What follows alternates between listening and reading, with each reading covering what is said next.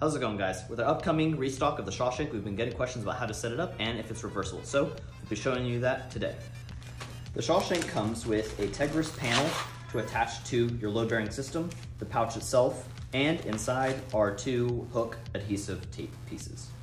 You'll take this and determine which side you want to mount it on, whether the left or the right, and then take these straps and mount it to the Tegris panel. Once that's done, you'll go ahead and take your knife and apply the adhesive hook to both sides of your sheath.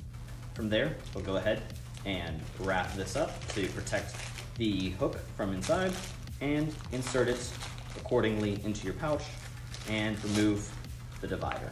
Lastly, you'll go ahead and place the Shaw Shank where you'd like it to be, how close you'd like the knife in and how high up you would like it, and close it up with whatever system you're using to cover up your side wing attachments.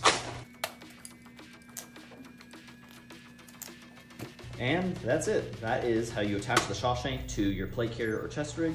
It's straightforward, simple, and keeps your tertiary blade close and within reach.